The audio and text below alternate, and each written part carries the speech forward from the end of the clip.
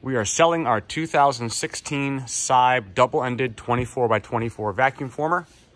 It's made a lot of good holsters. It doesn't fit our current process anymore as we've made changes to the way that we do our shells. It has 2 operator control stations, 1 at each end. They can be programmed to run the same recipe or independent recipes. It has top and bottom heaters. We added a sheet metal surround on both the heaters so that we had less exposed air column when the tray was in the oven heating the sheet up.